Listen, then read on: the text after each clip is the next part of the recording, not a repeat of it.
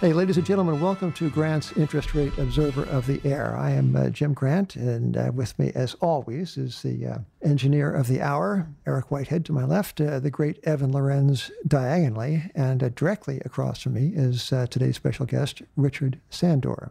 Richard Sandor, PhD, chairman and CEO of the American Financial Exchange, the father of financial futures, a knight in the French Order of the Legion of Honor, director of science, honoris causa, from the Swiss Federal Institute of Technology, Aaron, director, lecturer in law and economics at the University of Chicago Law School, and according to Time magazine, the hero of the planet. Hey, what's going on, Rich? Thanks for that kind introduction, Jim. The audience should know I edited the CV heavily to get down to what may or may not be the quick and the essence. But anyway, here we are. Richard, it is a pleasure to be with you. Now, Richard is not only saved the planet and not only instituted the great industry of financial, I guess, futurism, right? I don't know. Yeah. But also has got a new hobby horse, and that hobby horse has to do with a new benchmark money market interest rate for the world banking system, right, and others. And we have Richard, we have something called Libor. Yes. Tell us what's wrong with Libor and what's going to supplant it, please. What's wrong with Libor is the fact that it's a poll. It's not really the election. It's like looking at a presidential. Oh, it's like Hillary won. Yeah. It's just they call a number of banks and they say, what do you think interest rates are? And the consensus among those banks determines the price of $250 trillion of derivatives, credit cards. How much is that again? 250 trillion of debt. Swaps are linked to mortgages, Libor, loans? Mortgages, variable rate loans. Richard, answer us this before we get too deeply into the alternative. How is it that the world's financial system was anchored to a rate which in 2012 turned out to be crooked? It was anchored by accident, Jim. What happened was a group of European banks made a loan in the early 80s to the Middle East, and they had to find, at that time, interest rates, as you remember, because you covered it so brilliantly, were going, to record levels. Them was the days, Richard. Yeah, they were pretty exciting, and so they didn't want to make a fixed rate loan, so they decided to make a variable rate loan, and then they said, hey guys, what happens when we have to reset it? And they said, let's just call each other and figure out a consensus. So it never was intended to be a world benchmark rate. But certainly became one. And became one. In 2012, there was a scandal, resolutions, and it's an odd thing, Richard. You know who took this thing over? ICE. Yes. It's the immigration outfit. Somehow it's taken over the interest rate. Yeah. Jim, I hadn't heard of that. Yeah, it's true. And there are some Democrats who want to abolish ICE, and there goes Libor. Yeah, that's right. Right down the drain. You know what? We ought to stop this before people take it seriously. Yeah. Okay, so ICE is a financial exchange, right? And ICE is the exchange that bought the Chicago Climate Exchange, who you so graciously covered at one point. So well done, Richard. And so. All right. So anyway, ICE is now running this thing, but it's still a poll, right? It's still an opinion to a degree. Yes, it's really a poll, although they're trying to improve it, and they will improve it. But the fact is that the British government, the British regulators, and the Fed have said they don't look favorably on this. And our theory of the case was we woke up in 2012, Jim, and I saw a small article in the FT before the fines and all of the things coming saying that there was no trust in Libor. So I took our team and said, okay, guys, let's pivot because three things are going to happen. Number one, Libor is not going to be valid. And we have to build an exchange now to be around when it becomes invalid. Two, zero interest rates are not sustainable. And so, and number three, the federal government couldn't be the borrower and the lender in capital markets. And if those three premises are right, there's room for an exchange where banks and non-banks borrow and lend to each other, and we could build a transparent, regulated market. So this was not a made-up thing like the ones that the governments and their central banks are now proposing. You were coming out and proposing to, as it were, to discover a rate in the marketplace. And you might have called this, even, I'm just going to guess, it might have been called a Maribor. Is that right? It's a great wild guess, and you hit it right on the head. We thought, this is very strange. London has Libor. Yeah. Europe has Euribor. Correct. Hong Kong has HIBOR. How could it be we don't have an American interest rate? What's become of a Maribor? A Maribor started to trade with 6 banks 2.5 years ago, and we traded 10 million a day and just bids and offers like any continuous market for bonds or for stocks or anything like that. And we've grown from 6 members to 95 with collective assets of $1.3 trillion. Most of those yours, are they? They are. They're really American. So how many? What is the volume today? You're piece of good luck, Jim. Our volume this week is over 900 million a day. And so we've grown from 10 million a day. And we've added non-banks. So in New York, for example, Signature is a founding member, New York Community. Among the non-banks, Cerberus, Jeffries. And how does a Maribor stack up just as a quoted figure with, say, Libor? Great question. You're right on the mark. It's about 20 over Libor. Maribor is an unsecured rate. Unsecured, okay. Very important point. Well, this episode of Grant's Interest Rate Observer of the Air is brought to you in part by ZipRecruiter. Now, every business needs people. Well, nowadays, you need some people still. Algos, some people, I guess. You need both, yeah. Needs people, great people, and a better way to find them. So something better than posting your job online and just praying for the right person to see it is, in fact, the ZipRecruiter solution. ZipRecruiter knew there was a better, smarter and better way, so they built a platform that finds the right job candidates for you. ZipRecruiter learns what you're looking for, identifies people with the right experience, and invites them to apply for your job. Wait a second, your job? Maybe the job that you would like them to have as opposed to the job you yourself are holding. Yeah, good clarification. So these invitations have revolutionized how you find your next hire. In fact, 80% of employers who post a job on ZipRecruiter get a quality candidate through the site in just one day. And ZipRecruiter does not stop there. They even spotlight the strongest applications you receive so you never miss a great match. Well, the right candidates are out there. ZipRecruiter is how you find them. So businesses of all size trust ZipRecruiter for their hiring needs. Right now, my listeners, our listeners, can try ZipRecruiter for free. That's right, Free. Just go to ZipRecruiter.com/Grant. That's ZipRecruiter.com/Grant. ZipRecruiter.com/Grant. The smartest way to hire. Now, Richard, the usual suspects, Federal Reserve Bank of New York, these cartelized, too big to fail banks. Did I impugn their commercial integrity by calling them cartelized and too big to fail? I think I did. Yeah, I think and I'm going to repeat it. Cartelized and too big. Okay. But it is the establishment now has come out and said we need a better rate than Libor. And they have not looked principally to the discovered real interest rate called a Maribor. They are looking instead to make up something. And they call it the secured overnight financing rate. SOFR. Unpronounceable. But this is a secured rate. This is derived from lending and borrowing Treasury collateral, correct? That's correct. And this is what I don't get. It's fine, but it's secured. And I think, Jim, what would be very dangerous would be for us to go back to one size fits all. We have how many stock indices? Maybe more. We have the S&P, you have Dow Jones, you have NASDAQ, you have the Russell 2000. Yeah, they all go up. You all...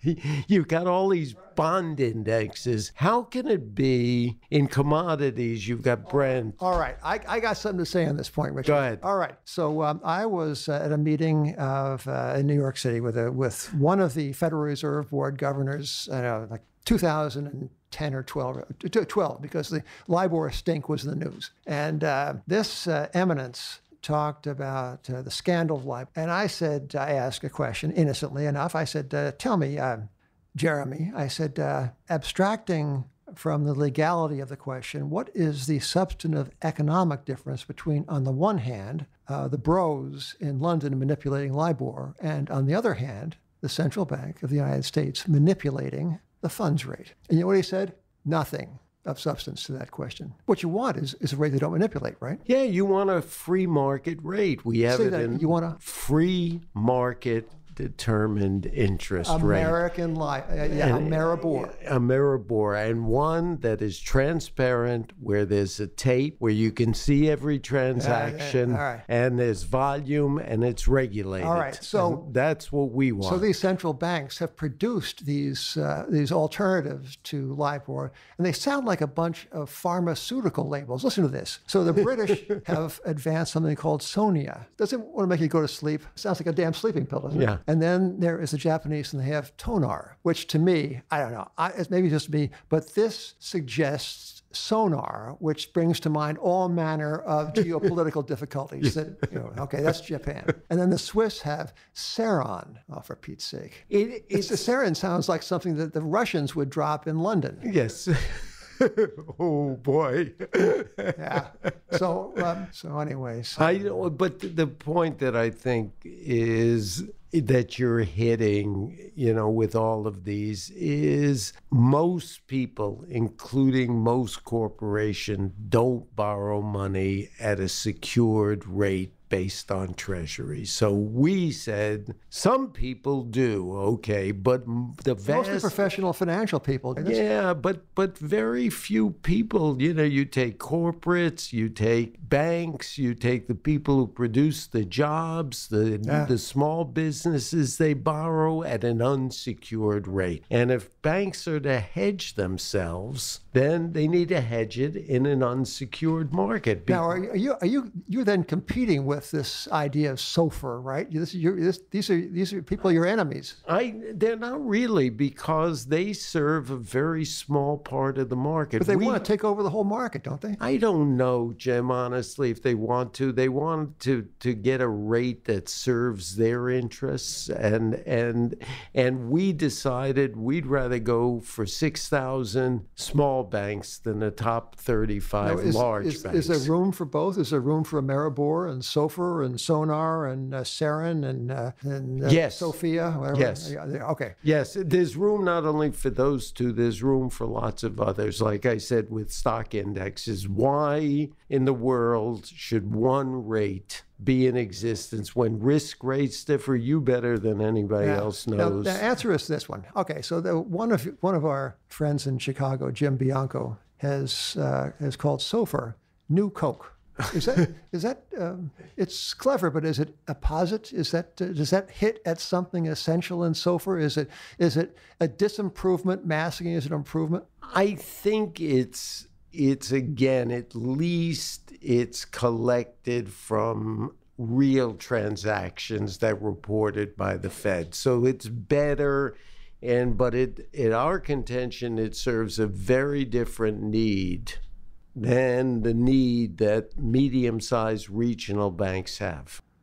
So this broadcast is brought to you in part by our friends at Purple Mattress. Now, here's a question, son Phil Grant. Yes. Ready? Mm-hmm. How'd you sleep last night? Poorly. Oh, it was probably what? The absence of space-age material was one factor, I think. So it was the mattress, wasn't it? Yes. Okay.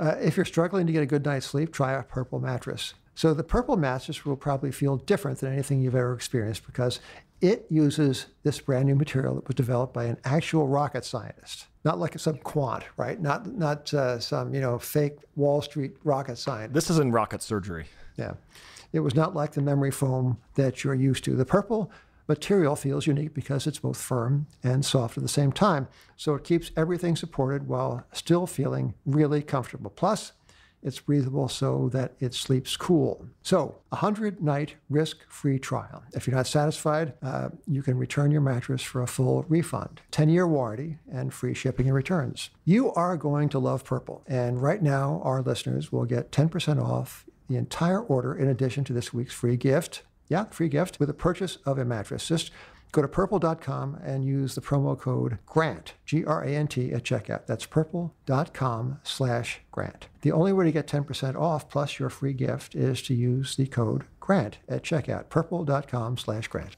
You know, some people have been speculating that the transition between Libor and alternatives might be legally fraught. For instance, there is... in the contractual language of some of these Libor contracts, I gather in many trillions of dollars worth of them, that lenders can renegotiate the terms of the agreement if there's a change in the base rate. In fact, I think Fitch has quoted $4 trillion worth of Libor-linked loans are renegotiable in case there's a change in the base rate. Do you, as a student of law and also as a professor of law, do you anticipate a great big legal kerfuffle if the people go ahead and say, the authorities go ahead and say, by 2021 we have to be rid of Libor? Yeah, as a matter of fact, we did. And Jim, we jointly sponsored with the University of Chicago a seminar that was called the Transition in Benchmark Interest Rates from SOFR, Ameribor, and beyond. And the theory of the case, we had law professors speak, we had Kirkland and Ellis, we had Ernst & Young talking about all of the transitional issues. And I think this is getting to be like Y2K. And unless people start waking up very shortly to the transitional needs, and we did have, by the way, Dr. David Bowman, who was the principal architect of SOFR there, who said quite directly he was an agnostic whether it comes to SOFR or Ameribor, and he was very candid. He just said, and it's available on the University of Chicago website, there's a danger with people continuing to use Libor, and this was a wake-up call. He's quite bright, quite capable. We had Randy Krosner, who was a Fed governor. We had Kirkland and Ellis talking about CLOs, CDOs. When was this? This was April 4th. It's on the University of Chicago. Well, April 4th, as it happens, was one of the, I think April 4th is about the time that the New York Fed began to miscalculate SOFR. Now, wasn't that a kick to watch the SOFR launch 2 weeks later, April 16th, I think, New York's Fed comes out and says that it has this somewhat prolix and a little bit, and rather written in the passive voice, press release disclosing that, the rate wasn't quite as accurate as it might have been. Now, was that just a shakedown cruise problem, or is this potentially indicative of calculation difficulties that might persist? I think it's a kerfuffle at the start. Having started a lot of new markets, boy, you got to have a shakeout period, but also the need for choice.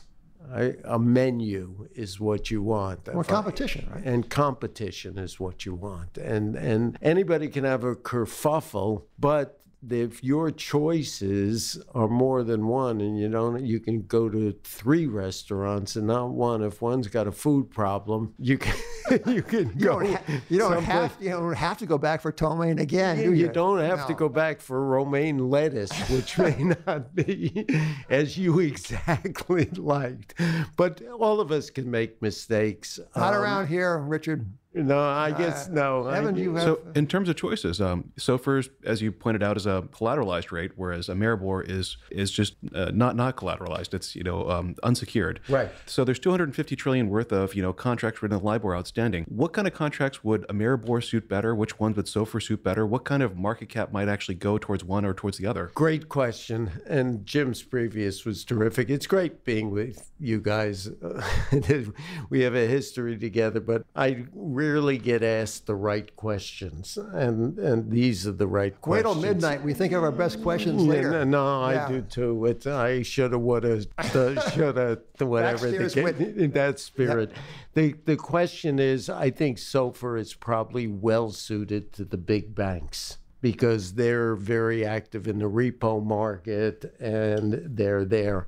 I think our rates are better for the signatures, the key bank, the regional banks, and the community banks. And Is it the issuers or is it the product? Like, is it better to have like an interest rate derivative on SOFR, or maybe like a leveraged loan tied to a Maribor, or is it if you're JP Morgan, you're going to use SOFR for everything? Yeah, you may if you're JP Morgan. I wouldn't put words in Jamie Dimon's mouth, but if you borrow at an unsecured rate, you want to hedge in a rate that's unsecured. You don't want to. We know what happens to the TED spread. It's like an accordion, and it goes out from 20 to 400 back to 20. And you could actually end up, by hedging, have higher basis risk than you have absolute interest rate risk. So it could be interest rates could go that up. Kind of hedge. That kind of hedge. That's in Chicago we call that a Texas hedge. Yeah, well, in Texas they call it that. Would this lead to adverse selection for clients? Because if I am a highly leveraged private equity, sponsored company, and I can get a slightly cheaper loan if I borrow from a bank in SOFR than a Maribor, would this lead to even more concentration in the financial system? Look, I feel if you have a choice, it's better. Okay, we don't know much in economics, and I've been a student of it, a professor of it. One thing we know, that is, it's better to be diversified than not diversified. I think all of the finance papers, everything that you can read for 50 years from Harry Markowitz, it's better to have a choice than not have a choice. Now, Richard, is it any accident that Libor is higher than SOFR? For example, today, Libor called make it 230 odd basis points. SOFR, 190. So about 0.4 percentage point higher is Libor. Now, is there any accident that the establishment prefers SOFR? Is this a nose under the tent of speculation? Well, it really is hard to say. I don't think they're not indiscreet, Richard. No.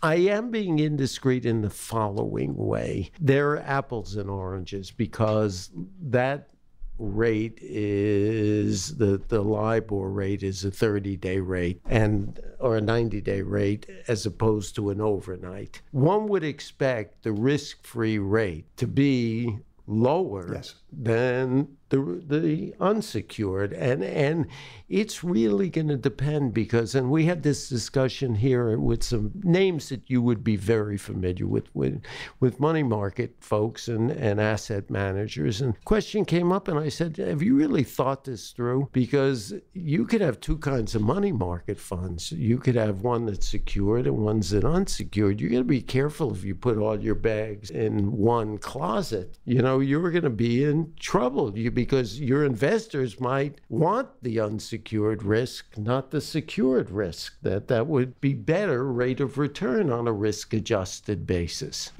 Richard, thank you for this enlightening look into the great battle of the interest rates. Before closing, I would like you to reflect on the state of currencies in this world. On Monday, I think it was, the Wall Street Journal came out and said, in view of the persistent seeming intended depreciation of the Chinese renminbi on the one hand, and on the other, the president's expressed dissatisfaction with the appreciation of the dollar and the looming disruption, if not chaos, of the world's trading system. Do we really need these movable exchange rates and this seemingly disorderly monetary regime? Now, this speaks to the Milton Friedman vision of a world of floating currencies, all of us rationally hedging, very University of Chicago. And we've had 47 years of it since Bretton Woods bit the dust. Have you thought about the restoration of fixed exchange rates anchored by gold bullion? I have, actually. Not a lot, Jim. You and I know as students of economics that flexible exchange rates were ways for governments to adjust stickiness in the wage and product market. So when things were not going well and you were in an economic slowdown, you could devalue your currency and that would bail you out. So it was a response to have flexible rates because of rigidities in the real economy, and you could get yourself out of trouble by adjusting your currency. currency. We've got a peculiar system now because we have central banks that determine the currencies. They support them actively or not. We have not free trade completely. You know, we've got stickiness in wage and in capital markets. And so, you know, in an ideal world, a currency backed by gold is the University of Chicago kind of approach to it. Makes it impossible to debase the currency. But as a practical matter, I don't think so. I think the real interesting question, I just finished a book, it's out a couple of weeks ago, called From Electronic Trading to the Blockchain. And I think what you really have to keep track of is cryptocurrencies, asset-backed cryptocurrencies, and trends in the blockchain, which I think is the next major. We make the point in the book that the next major disruption is important, if not more important than electronic trading, is going to be the blockchain. Yeah. Well, Richard Sandor, PhD, Doctor of Science, whatever, Savior of the planet. Thank you for being with us at Grant's Interest Rate of the Jim, let me thank you if I can interrupt you. You know, you've always been somebody I've tremendously respected and followed over the years. So it's really a fun thing for me personally to be here, and it's an honor. It has been a delight for all of us around the table. And until next time, Richard, thank you.